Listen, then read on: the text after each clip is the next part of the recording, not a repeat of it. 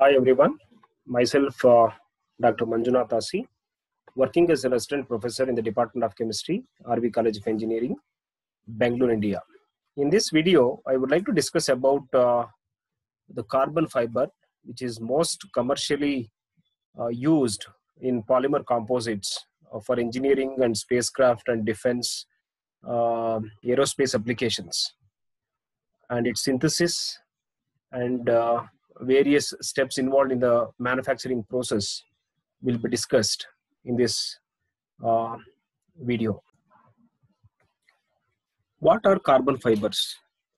Carbon fibers are new breed of very high strength carbon materials which are having the diameter of about 5 to 10 micrometers and containing about 92% carbon, which is obtained by controlled pyrolysis of polyacrylonitrile, PAN, the polymer fibers, or petroleum pitch. This carbon fiber material is consisting of very thin filaments of carbon atoms. Okay, that I will discuss in the next slide. When this carbon fiber is blended with some polymeric resin, and subjected to heat treatment or with pressure or in a vacuum, and if it is made in the form of composite material, it yields a very strong and lightweight material. This carbon fiber has very important properties. It has a very high strength to weight ratio, very high rigidity, high corrosion resistant. It will not react with chemicals like other metals and steel structures. This has very high fatigue resistance, good tensile strength, and it is not flammable, resistance to fire, high thermal conductivity, low coefficient of thermal expansion, and it's not a poisonous and biologically inert material. It is X-ray permeable, self-lubricating, and excellent EMI shielding property. So because of all these peculiar properties and very important properties, this finds a large number of applications, especially in engineering, aircraft applications, sports, goods, automobiles, etc. Let us look at the preparation of carbon fiber. Carbon fiber is prepared by various carbon sources, but in most of the cases, they use polyacrylonitrile polymer. So PAN, actually they start from this material, but I'm also explaining how this PAN is formed. PAN is actually a polymer obtained from acrylonitrile monomer. So this is acrylonitrile. This is a nitrile. Acrylonitrile monomer, when it is polymerized, we will get a PAN. To prepare carbon fiber, we start with this polymer. So this is the precursor used, polyacrylonitrile. This is polyacrylonitrile, it's a polymer. When this polymer is actually plastic in nature and it is flexible. It is because it's linear and it is flexible. When it is subjected to oxidative stabilization at 200 to 300 degrees centigrade, controlled heating 1 degree per minute, this plastic PAN transforms into non-plastic material. Okay, this happens. This is carried out in the presence of oxygen. During this oxidative stabilization, cyclization takes place. Means this nitrile group, cyanide group undergo cyclization. This one of the pi bond breaks down and form a cycle, hexagonal ring like pyridine type of ring is formed. So hence it loses its plastic nature. Okay, this is called oxidative stabilization, converting from plastic to non-plastic. This is the first step involved in the preparation of carbon fiber. PAN is converted to non-plastic. Then it is in an inert atmosphere. It is subjected to dehydrogenation reaction. Okay, so whatever the percentage of hydrogen which is present here, that should be removed by dehydrogenation reaction. By heating at a very slow rate to a very high temperature of 1000 to 1400 centigrade. So when you remove this hydrogen atom, hydrogen content here, see the single bond is converted to double bond. If you are removing the hydrogen atoms from this, means you are increasing the percentage of carbon. It does not mean that you are adding carbon, you are just removing the waste hydrogen or unwanted hydrogen. And hence the percentage of carbon increases. This is called carbonization. Okay, So after carbonization, the last step is graphitization or denitrogenation. So this has to be carried out in an inert atmosphere at about 2500 degrees centigrade.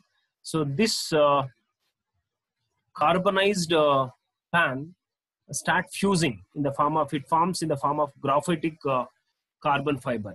So it is almost equal to graphite, but this has about 97% carbon and about 3% of carbon and nitrogen. That is the only difference between graphite and this. So this has a very high high tensile strength and very lightweight, strongest material. So this is called carbon fiber. So this is about the preparation by pan.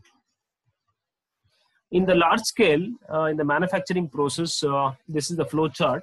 Steps involved in the manufacturing of carbon fiber in large scale. As I told you, this can be prepared by using a pan acrylonitrile polymer, or a petroleum pitch, the waste material. This is one way. But in all the, only the precursor is different, but the steps are same. First, the polymer is subjected to oxidative stabilization. Okay, thermoset. This is at 200 to 300 degrees centigrade. In the presence of oxygen, it is heated.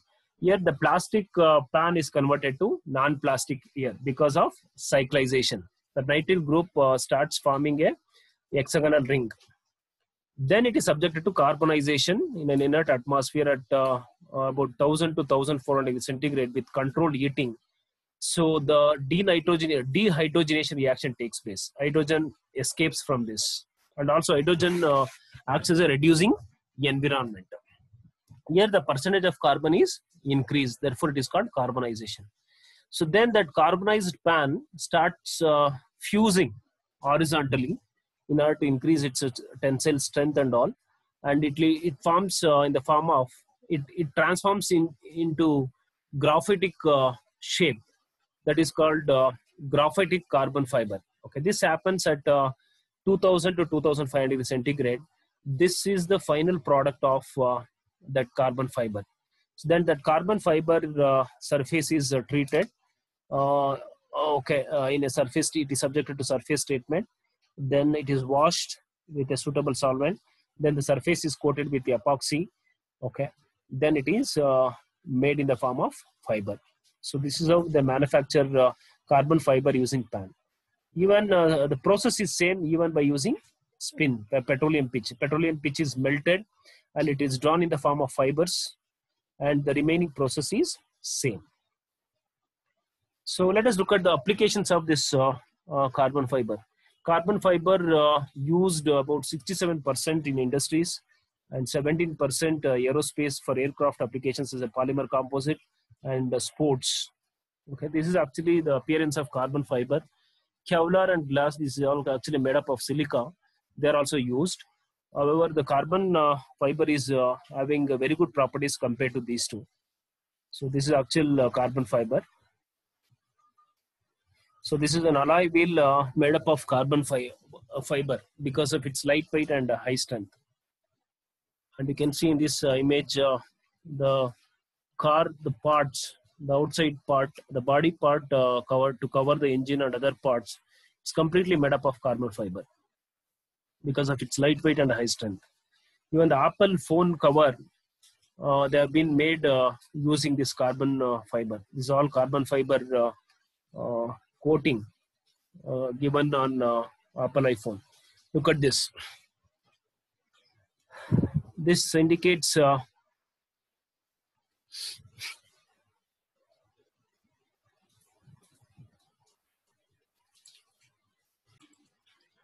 image that is shown here, the bicycle image.